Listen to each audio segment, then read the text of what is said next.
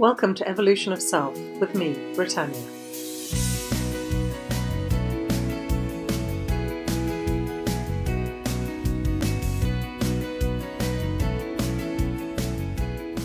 Hello. So this week I want to speak to you about your inner billion. Now, this idea first came to me many years ago when I went to a talk by Dr. Demartini, and he was speaking about your inner billion. And it's such a beautiful concept that I want to share it with you. So what he was saying was that everyone has something really special and unique about them.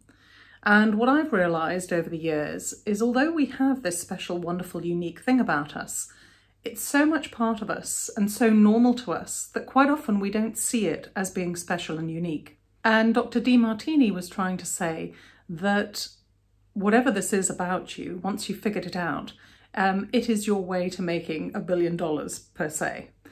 And I've seen it quite often in other people. I know what my inner billion is. And I thought I'd share a little bit about it so that you might be able to start understanding what your inner billion is. Now, a number of weeks ago, I did an episode on values and how you determine your own set of values. And your values is very much in line with what your inner billion will be. And specifically a number of the focuses for deciding on your values. So one of them is, where do you spend your time? And this is not your time where you have to work or you have to do chores. It's not your allotted time to survival. It's your free time, your precious time. What do you spend your precious time doing? What are your interests, your fascinations? What drives you? And second of all, what do you spend your money on? Again, not on the necessities and the survival things in life, but that spare money, the precious money to you, how do you allot that and what do you spend it on? And when you look at those different things, the other thing to look at is, where do you spend your time learning? What do you read? What do you watch on YouTube or TV or on the news? What are the interests that you fill and nurture your wisdom with? Again, those three things will most tell where your inner billion will lie. So a couple of the examples he gave was one of a woman who had, she was desperate for money and didn't have any, and she couldn't think of how to make any money. And so Dr. Demartini asked her a number of these questions, and it came out that she had a dog and that she spent a lot of time training her dog. And she put an inordinate amount of money into caring for it and learning about dogs and all these kind of things. So her focus, a lot of her energy was spent on this little dog. And with Dr. Demartini's help, she ended up applying for a job for, I think it was Taco Bell in America. And her dog ended up being the face of Taco Bell or something like that. Don't quote me on the exact sort of things. It's been many years since I listened to his lecture. For myself, I've seen it, strangely enough, with my brother, and not successfully, unfortunately. My brother, if I was to answer those questions, would have been sport. Sport was his focus, his time. When we were young, he used to create these amazing folders full of football, imaginary football teams, and he would make up the strips, he'd design the teams, he'd have this whole thing going. And I don't know if it's still on because I'm not really into sport particularly, other than I like doing it myself, but I certainly don't watch teams play and things like that. But I think there was a program called Question of Sport, and he always used to watch it. And if I was ever sitting with him, I would marvel at the fact that he had the answer for nearly every single question. The dates, the people, the events, everything. He nearly got absolutely every single one of them right. And it's something that's been part of his life, his whole life. He loves to watch sport, he loves to play sport.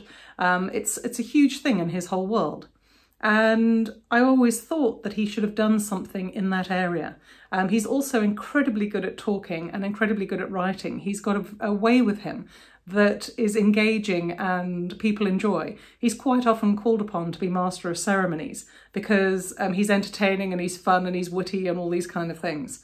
And I always thought that he would have done incredibly well as a commentator or as somebody on radio in line with sport. But he didn't have the courage to step into that, or the confidence, or whatever it is. And that's something that I want to share with you as well. That although you might be able to find what your inner billion is by this method or process, the things that will hold you back are your self-belief, are your societal beliefs in what it is that you are interested in, whether society believes it has value or not, and whether or not you have the courage to follow that within yourself, or whether you bow to what society thinks or what you think of yourself. For me, my passion is self-awareness, consciousness, understanding the shift from the ego state into the self-aware conscious state, connecting to all that is and energy and all of those things. And that's why I make these episodes, because whether or not anyone listens to them, for me, it's about sharing what I'm passionate about, what I love. And it gives me a huge amount of joy to share that with other people. So that's why I create them. So have a think about it, look at your life, because everybody has their inner billion. I remember another story, the school that my children went to in the UK, they had a student that went through who, I don't think he did particularly well at his exams and things like that, but he was incredibly sociable. I don't know his name, and it's a story that I heard from somebody else, but he ended up applying for a job at Facebook and apparently did incredibly well. Because his natural abilities, his inner billion, was all to do with connecting and socializing and interacting with people. That's what he was really amazingly good at. And I think quite often in life, through school and through society, we try to fit into a box of what we think success looks like, or what we think will get us success. Whereas if we actually take a step back and really connect to who we are and what our strengths and interests are and make the most of those, then success can take us in a whole different direction, which isn't just success and wealth and all those sort of things, but it's exhilarating, it's fun, it's enjoyable, there's passion and so much more than just simply turning up to a job. I hope that this has touched and got you thinking about your own inner billion. If you've enjoyed this episode and you don't want to miss out on any futures, make sure you subscribe. I always appreciate any likes that anyone gives me as well. If you're interested in connecting with me through coaching or any of my online courses, then there's a link to my website in the show notes below. Have a fabulous week, and I'll see you again next week. So much love from me to you. Bye-bye.